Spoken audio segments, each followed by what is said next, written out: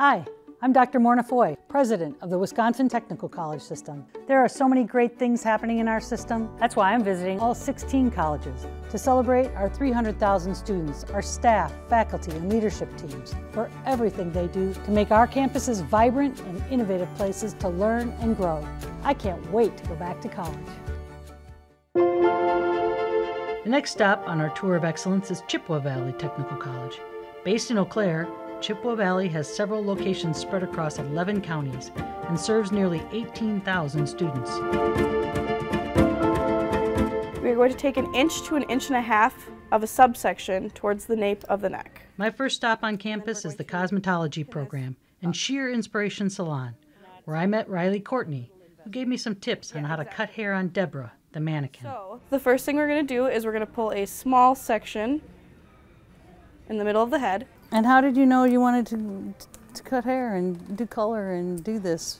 I've just always loved doing this as a kid. How many dolls do you have that are bald? Too many, too many. You know the Barbie from the Barbie movie, the crazy one? That's how many Barbies I have that look like her. I have a lot. And this program definitely makes me realize that this is for me. After cutting, Amy Ridgway gave me a lesson in coloring hair. Deborah, I'll be doing this under supervision, so no worries.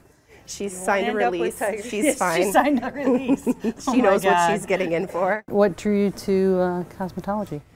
It's just something that I've always done with like friends and family. I've always done like the proms and the weddings and the, you know, all of those types of things. And my sister went back to school for cosmetology a couple of years ago, and we just kind of decided to do it together. It's a career change for me, so this is like I was in social services. Oh, really? For 20 years. That's a big career change. Big career change, yep. So, yeah, just kind of ready to be helping people in a different way, I guess. Well, Deborah, you've been an outstanding client. Thank you so much for your patience.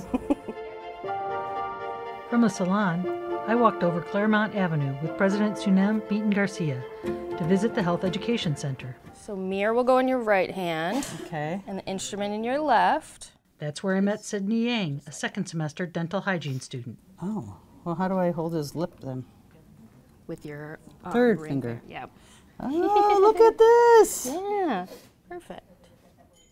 I moved around a lot as a kid, so finding a job that is needed anywhere was really important to me. In addition to classes, students like Sydney and dental assistant student Skylar Ramsey also get hands-on experience with real patients. This is our CVTC dental clinic. It functions as it's a full functioning dental clinic and also a classroom for us. So we have 15 chairs. And you're already in here working with live human beings. Yes, we're doing everything that we would normally do in a dental prophylaxis. And is it nerve-wracking, or do you feel ready and prepared? It was really scary at first. All your patients appreciate that. You took it that serious.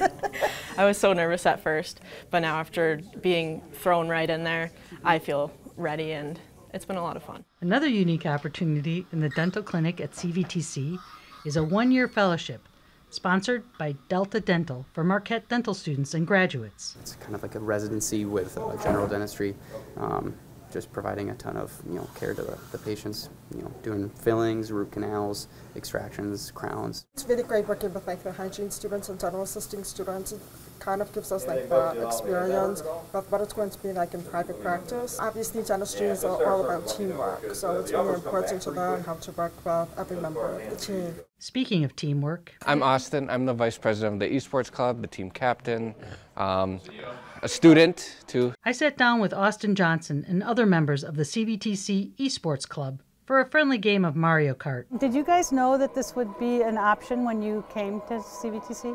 No, this is my second year, so actually I did not even enroll. When I enrolled, this wasn't even around. It gives me a lot more sociability, allows me to communicate with and make friends. We had a Mario Kart league that went on throughout the month, and we had about 20 to 25 people in this room all linked together playing Mario Kart.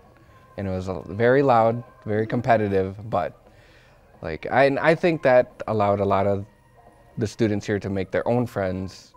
From Esports, I made my way to the Transportation Center, where they let me get behind the wheel of a big rig. Ooh. Over there, you have an exhaust brake and all different kinds of things on here, and stuff that has to do with the uncoupling and coupling, our air brakes. As for driving the Semi, I figured after my experience in Mario Kart, I'm going to leave that to the experts.